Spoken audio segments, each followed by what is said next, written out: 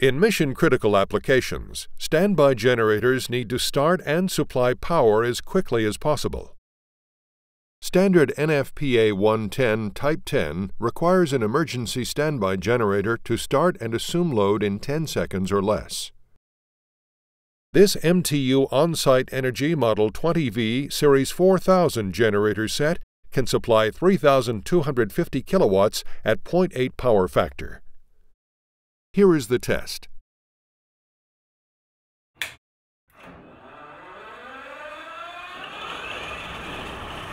The generator assumes its full rated load of 3,250 kilowatts after only 9 seconds.